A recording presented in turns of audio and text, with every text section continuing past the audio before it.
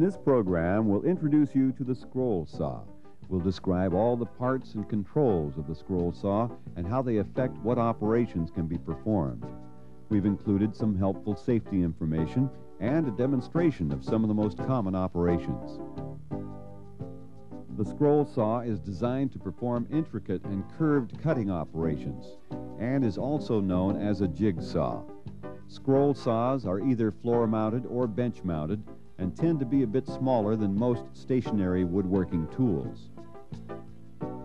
Conventional scroll saws have rigid arms and reciprocating blades that travel up and down. As the blade switches direction with each stroke, the tension on the blade varies widely.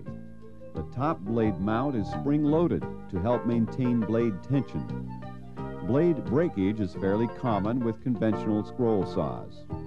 Constant tension scroll saws hold the blade in a moving arm under constant tension. This improvement in design helps to prolong blade life. The scroll saw is a single-purpose tool used mostly for small-scale, tightly curved sawing work. It does many of the same cutting operations as a bandsaw, a portable saber saw, or a coping saw. The scroll saw cuts with a very fine-toothed blade and therefore produces a smoother finished cut than the bandsaw. You can also do inside cutting or pierced work. Decorative trim pieces for shelving or antique furniture items can be cut easily with the scroll saw. You can cut wood, rubber, plastic, thin-gauge metal, and many other materials. In some shops, the scroll saw is used for ripping and sanding, but most woodworkers find other tools perform these chores more efficiently. The scroll saw is a special use tool that many woodworkers find useful. They're used in furniture and cabinet-making shops and in general wood shops and home shops, too. They're very safe and easy to use. Beginning woodworkers can build their confidence quickly and get professional-looking results with little practice. Intricate models and antique reproductions test the more experienced woodworkers' skills on a scroll saw. The scroll saw is a fairly safe machine, but still one deserving respect and care to prevent injury. Use the hold down properly, and most of the danger can be avoided. We will cover more on safety later. The scroll saw has a base, which is either bolted to the floor or a bench top, and a table. The table on some scroll saws can be tilted to the left or to the right. It's held in position with a table locking lever. The arm holds the saw blade and extends out over the table. The motor is mounted under the table and is attached to the drive mechanism either through belts or directly through the motor shaft. The on-off switch is mounted in a convenient location and functions like any other woodworking machine. Conventional scroll saws have rigid arms. The saw blade is stretched between the upper and lower chuck jaws. The lower chuck is attached to a Pitman drive that translates rotary motion into circular motion, much like a steam locomotive works. The upper chuck is spring-loaded to provide constant tension to the blade. As the blade travels up and down, the spring in the tension sleeve is compressed and released. Blades tend to break fairly often with this type of scroll saw, especially if the stock is force-fed too quickly. Modern constant tension scroll saws have either C-arm or parallel arm designs. The entire arm moves and the blade is kept under constant tension. This helps to prolong the life of the blade. An adjustable hold down is positioned at the end of a guide post. The hold down holds the material firmly on the table while it's being cut. The dust blower directs a stream of air to keep dust from covering up your cutting marks. Many scroll saws also have a lamp to help illuminate the work area. The blade is supported by the blade support and the blade guide.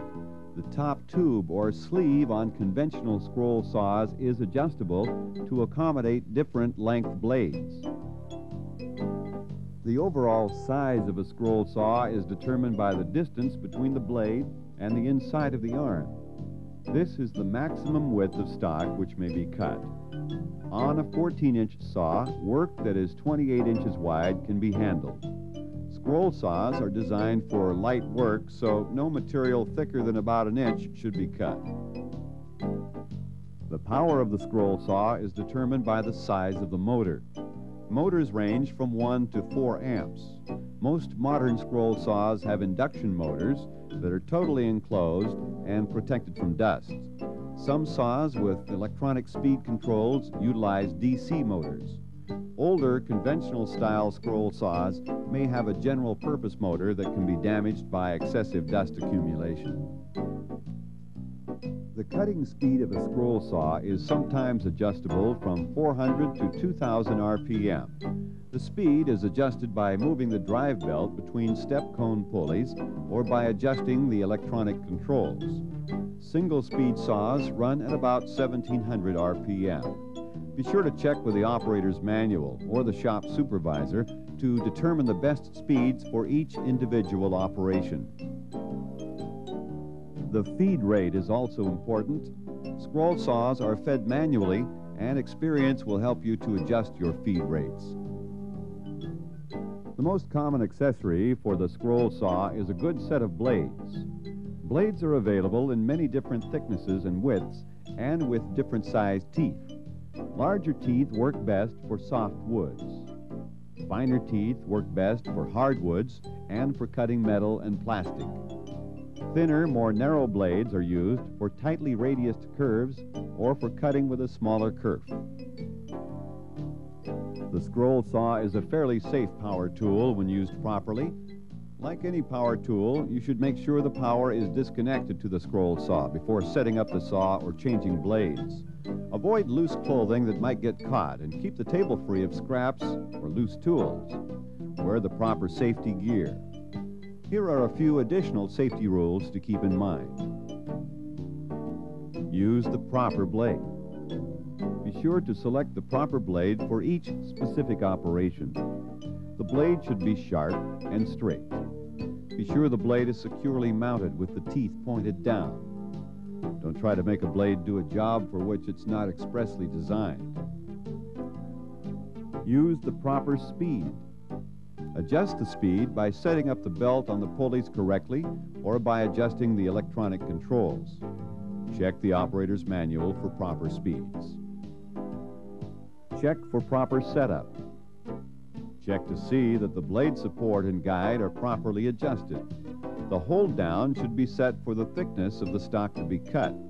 Now, if you're using a conventional scroll saw with a rigid arm, turn the jigsaw by hand through one complete cycle. Be sure the chuck will not bang up against the table or any other parts. Always keep your hands safe. It's very important to keep your fingers in mind at all times.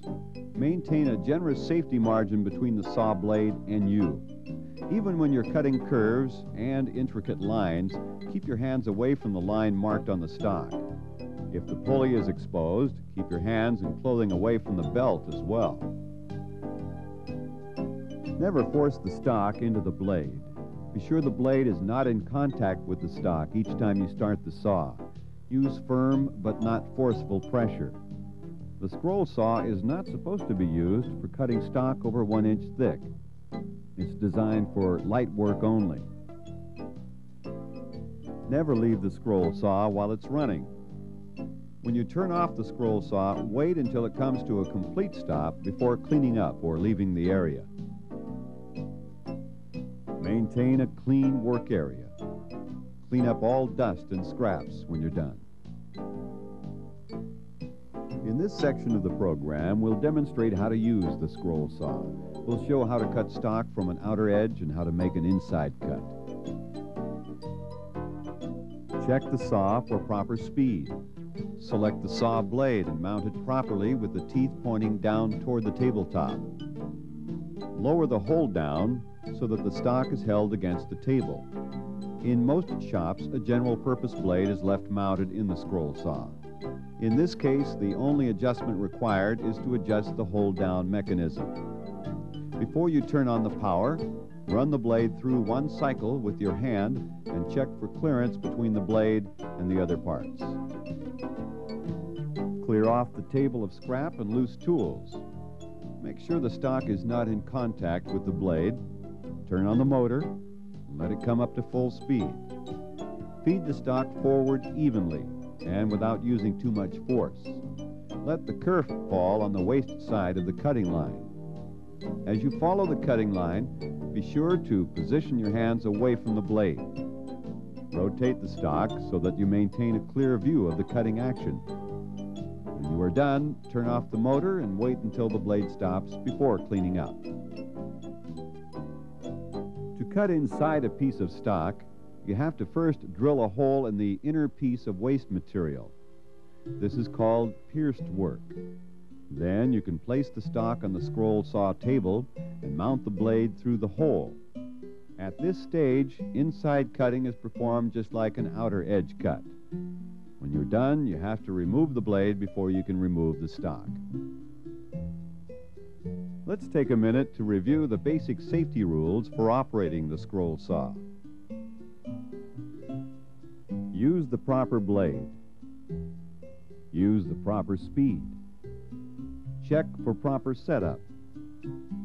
Always keep your hands safe. Never force the stock into the blade. Never leave the scroll saw while it's running. And maintain a clean work area. Scrolling curves, intricate interior cuts, decorative trim work, even precision inlay work. These are all possible on the scroll saw, and the relative safety of the scroll saw makes it the logical choice for all woodworkers from novice to experienced pro. Until next time, remember to have a safe and productive woodworking session.